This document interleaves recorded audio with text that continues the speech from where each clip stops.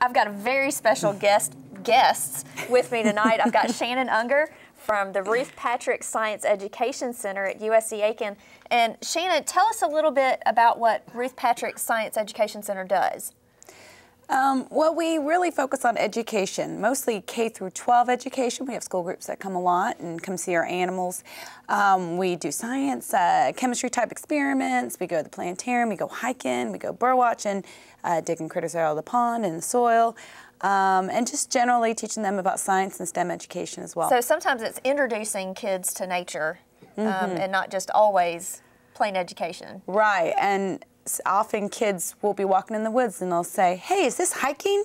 And I say, "It is hiking." I've had a kid one time say that, "I've only seen hiking on TV." Oh, wow. So just walking in the woods itself might be the experience that that kid needed. Very nice. Well, you said that you guys have a lot of animals. We do. In addition to some of the ones that we're going to introduce tonight, what else do you guys have? Well, we have some alligators. We just got a brand new little baby, about a month old, cute as can be, named Holden. We have other snakes, and we have turtles and salamanders and frogs and toads, and I don't know, it changes a lot. We got snails and beetles and worms. And, you'd be surprised how excited kids get about worms. Oh, worms. The boys always love worms. You've brought one of the toads with us tonight. I did.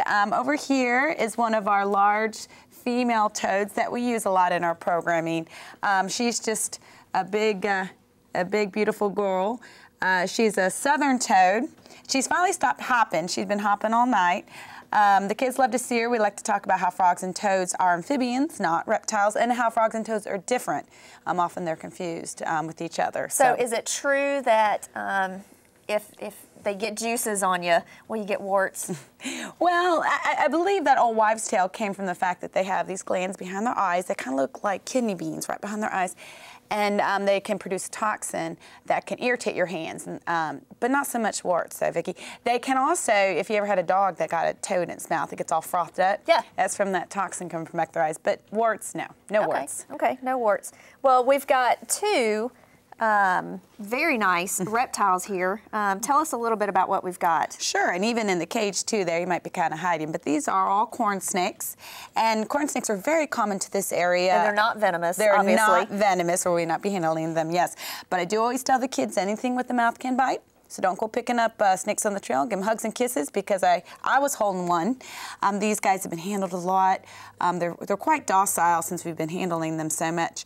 But what you're holding right there is the normal coloring, corny there, has the coloring you would see that would be nice and camouflaged in leaf litter, where the one I'm holding, Casper, which is a good name for this month, would not hide very well unless his environment consisted of white pillowcases, which it does not. So I'm glad that we have him, because he wouldn't make it very long in the wild. Now, what kind of things do these eat? Well, at the Ruth Patrick Science Education Center, they eat little rats that are not alive anymore, and sometimes they even eat crickets, and sometimes they even eat worms. Okay.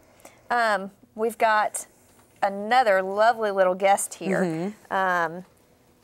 She's awfully small, but it looks like an owl. Can you tell us a little bit about her? Sure. I'll see if I can get her to turn around a little bit. Oh, well, then she's going to turn the other way. That's how they work. Right here in front of you, there we go, is Miss Lina. Now, Miss Lina came to us, as did all our birds, because of an injury. Unfortunately, you can see on her left eye, it doesn't properly get larger and smaller according to the light that comes in. So she's not releasable. She's not releasable, and she can't see all that well of that eye, we believe. Okay. But she came to us. She's been wonderful with the children. She is what's called a screech owl. Screech owls are real common in this area. But and this is as big as it'll get, right? And she's a girl. She's even a big one for a screech owl. Okay. So she's even a big girl.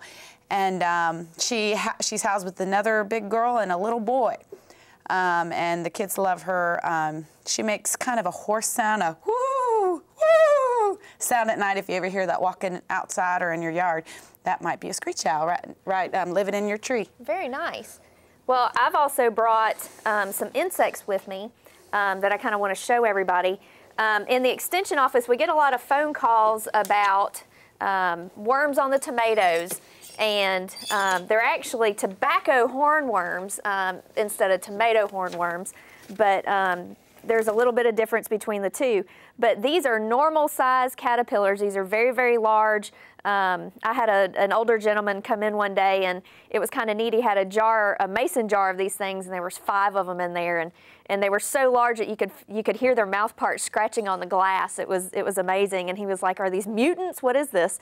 But they actually turn into a very nice sphinx moth. This is a hawk moth in the family Sphingidae. Very spectacular, very large, some of the largest moths that we have around. Another insect that I brought, in the news lately, we've had a lot of folks talk about camel crickets. And it's not that they're anything new, but we've had these actually for a number of years now. And camel crickets tend to be in environments with high humidity, like the basement or in crawl spaces, underneath stairs, things like that. And it's nothing new. We have had these for a while, and pest control operators treat them with baits, and it's actually pretty effective, pretty easy to get rid of. But this is something that we've had for a long time. It's nothing new. So, but now we've got, this is the favorite thing that we've been looking for all night.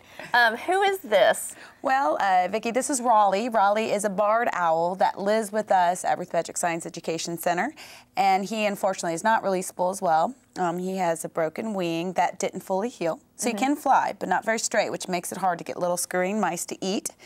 Both of these guys and most raptors that come in from injury is from being hit by a car, which often happens when you get trash and food on the road. So it's all the more reason not to litter, not to throw things out. If you're going to put your trash in proper places. Right, and that will keep our birds more safe. And if you even look, we have Raleigh, a barred owl, and then we had the little screech line in the front, and we even have a taxidermied great horned owl. So those are 3 of the 4 local owls that live here. And what's the 4th one? A barn owl. Barn owls are white with a heart-shaped face. Okay. And all of them are nocturnal, and they have those flat faces, so they're not as fast as, say, a hawk could fly, which is very aerodynamic, but they have very silent flight, so they can sneak up on their prey, where a hawk would use speed more than sneaking. Okay. Now we kind of have to be careful where we are placement-wise, because naturally... We have a big food chain here. Okay, we do. It's even larger than this, but naturally Raleigh... Raleigh might eat a bird like Lina. Okay. Raleigh might eat a snake or a toad or all kinds of things, or even some of those yummy insects. So, yeah, so we keep them separate, but they're well fed, so I don't think they're going to give us too much of a fuss.